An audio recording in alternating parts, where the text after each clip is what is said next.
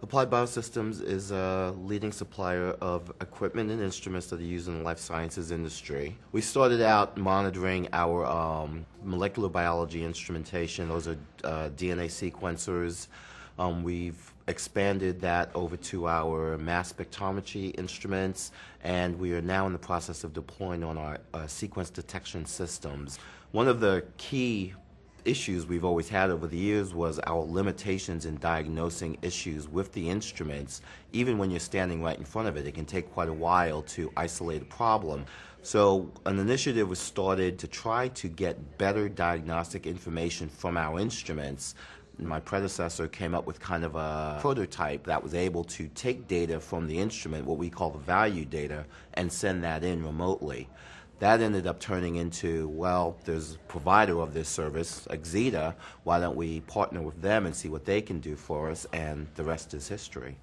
One of our customers out at the Sanger Institute, which is in the UK, this is a genome center with a lot of instruments. Uptime is critical measurement for the large genome centers. They're pretty much running 24 hours a day, 7 days a week. Their last time they reported uptime to us, they were at like 98.9% uptime, which is fantastic.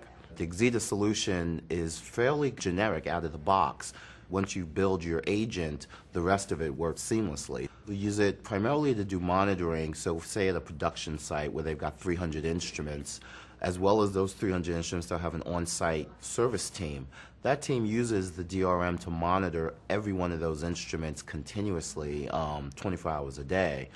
We use it to track and trend performance data of the critical components of some of our instruments. By trending the data, we're now able to tell when those very expensive and really critical parts of the instrument's operation are going to have a failure. We're also able to reduce our parts costs. They're not going out with one or two parts and resolving the issue on the first call. We have 1,800 deployed devices. We're in probably well over 300 customer labs. We have about 400 users accessing the system. Our long-term goals are probably to have all of our contract and warranty instruments on the system.